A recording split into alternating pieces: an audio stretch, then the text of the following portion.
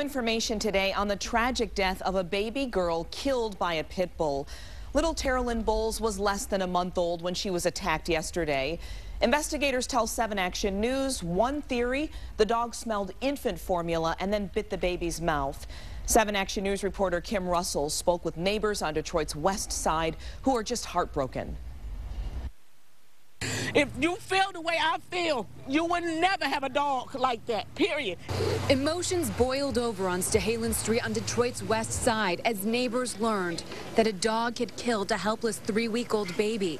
Police say the mother had put her daughter down in a car seat on the floor in this home and stepped away for just a moment. When she returned, she saw this pit bull that was supposed to be outside attacking her little girl. It was gentle, playful. It didn't have, no. I didn't see a mean bone in his body at all. I really didn't. Dan Wood lives next door to the home where it happened. He says the neighbor's dog appeared to be well trained. Wood has a pit bull himself. He says the horrifying attack is a reminder of why he is very careful with his dog. So when my grandson comes over, I put him away. You know, hey, simple as that.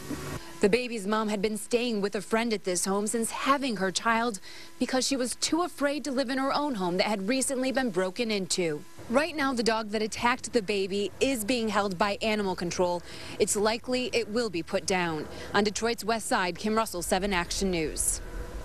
And right now, pit bulls are competing in Belleville in a contest known as the Pit Bull Nationals. And 7 Action News spoke to the president of the National American Pit Bull Terrier Association.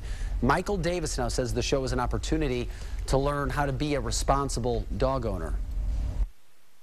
If you have a problem with one of your dogs, come in. There's plenty of people here to help that can help show you what to do with your dog to treat. No dog should be ever left with any child, even no animal, a cat either. The Pit Bull Nationals event is going on today through Sunday at the Wayne County Fairgrounds in Belleville, and dog owners from around the country have apparently come to compete with their pets.